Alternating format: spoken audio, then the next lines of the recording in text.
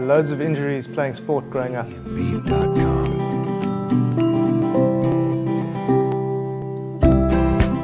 I run, I enjoy half marathons, I play a lot of golf, and I used to play a lot of football, but now the football pretty much gets in the way of my running, so I laughed that off.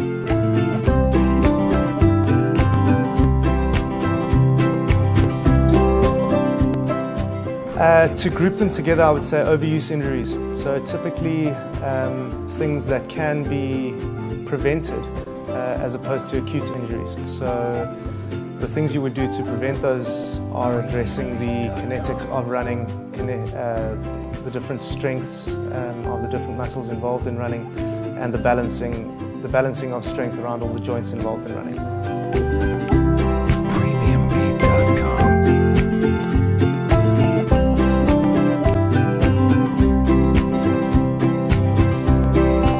I think diet is absolutely vital.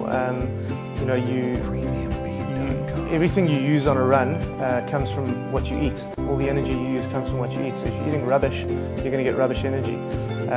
With regards to what runners can and should be eating before, during and after a run, good quality proteins and enough carbohydrates to replenish whatever energy they have lost on the run should be sufficient.